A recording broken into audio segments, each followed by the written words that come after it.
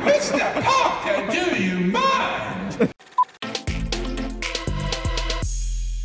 Hey guys, this is Seb Sanford. Welcome back to another exciting edition of Throwback Thursday, and today it is Throwback Thursday, a little segment on my YouTube channel where I go back to some of my favorite moments on my YouTube channel. As you saw in my last Throwback Thursday video, I showed you some of my favorite highlights from meeting the Peanuts characters like Charlie Brown and Snoopy at Canada's Wonderland, but this week, it's all about the Bath Children's Literature Festival. And as this year's Bath Kids Lit Festival is cancelled due to the coronavirus pandemic, I thought maybe I'd like to go back in time to some of my favorite moments from that festival, meeting some of my favorite authors and celebrities from around the country in Great Britain. Take, for example, Dermot O'Leary and his Toto the Ninja Cat book. He's also the host of the X Factor in the UK, but this year's X Factor, it's cancelled this year, again, because of COVID.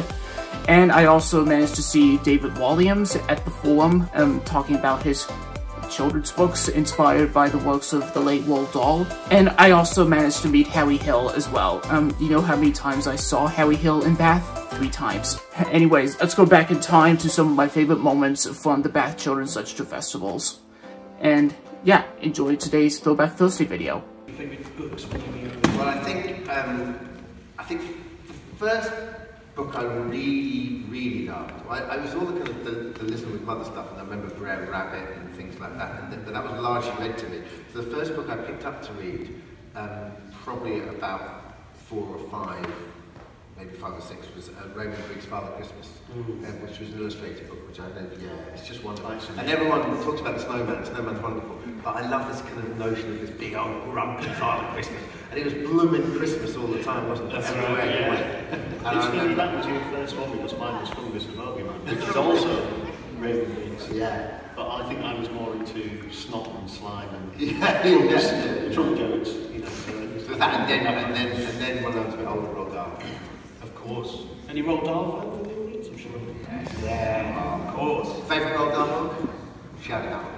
Matilda. I should have asked you what was out. Boys and girls, please give a warm welcome to David Walliams.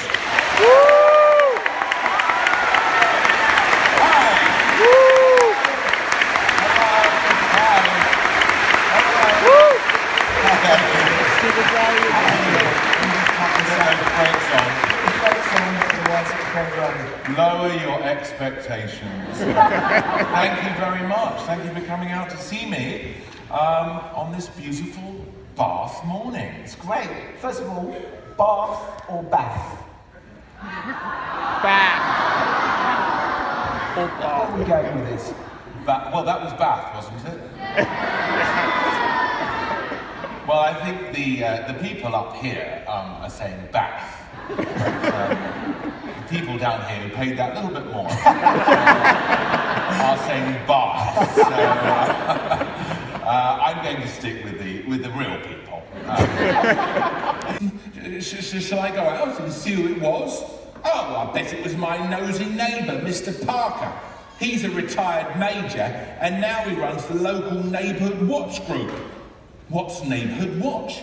Oh, it's a group of local people who keep an eye out for burglars. But Mr. Parker just uses it as an excuse to spy on everyone, the nosy old git. Is he suspicious about you? Oh, he's suspicious about everyone. The man is a menace. Ben went over to the window and peered out.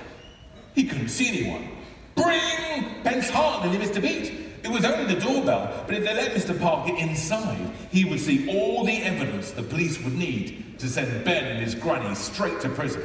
Don't answer it, said Ben, as he ran to the middle of the room and started stuffing all the jewels back in the tin as quickly as he could. What do you mean, don't answer it? He knows I'm at home. He just saw us through the window. You answer the door and I will hide the jewels. Me? Yes, you. Hurry. Bring! This ring was more insistent. Mr. Parker had left his finger on the buzzer for even longer. Ben took a deep breath and walked calmly through the hall to the front door. He opened it. Yes? Can I help you? Mr. Parker put his foot inside the bungalow so the front door couldn't be closed on him. Who are you? He barked nasally. He had a very big nose, which made him seem even nosier than he was, and he already seemed extremely nosy. Because he had a big nose, he also had a very nasal voice, which made everything he said, however serious, seem a little bit absurd. But his eyes shone red like a demon. I'm Granny's friend, spluttered Ben. Friend? Snarled Mr. Parker, pushing open the front door. He was stronger than Ben and soon forced his way inside. Why are you lying to me? I'm not lying, cried Ben. They reached the living room door. You can't go in there, yelled Ben, thinking of the jewels still scattered all over the carpet. Why not? Because Granny is doing her naked yoga. Sadly, the nosy neighbour was not convinced.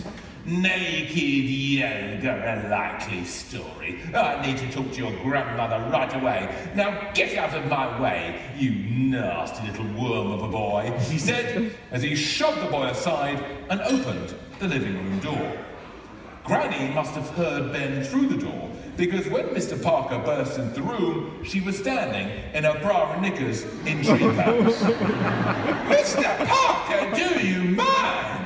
Said Granny, in mock horror that he had seen her in a state of undress. Tommy Cooper, can you remember any of Tommy's jokes? And can you remember any of his jokes? Yeah. So a man goes to the doctor's, and the doctor says, I want you to stand by the window and stick your tongue out. He says, we haven't done the punchline yet. He says, I want you to stand over here and stick your tongue out. He says, why is that, doctor? He said, I don't know the people who live opposite. Come on. Who's that? Next one. Who's that? Bruce Forsyth, nice to see you. No. He lives on through his catchphrase. Next one. Those two, do you know who those? It's Tim Vine, very good, okay. What? And Milton Jones, very good. What? Tim Vine and Milton Jones. And you can tell we're comedians because we've all got the same eyes. Please like me, please like me. Do you know a Tim Vine joke, anyone? Was here. I remember, I have one thing to say. Yeah. Knock, knock. Who's there? Orange. Orange who? Orange, you glad I'm back? Oh, very good. Okay guys, that's the end of today's Throwback Thursday video. Thank you so much for watching with me. If you like what you just seen, if you want to see me react to movie trailers for upcoming movies, and if you want to see me doing some vlogging and probably even more Throwback Thursday videos like this one, be sure to like the video, subscribe to the channel right now, and hit the notifications. And you can follow me on my socials, links in the description.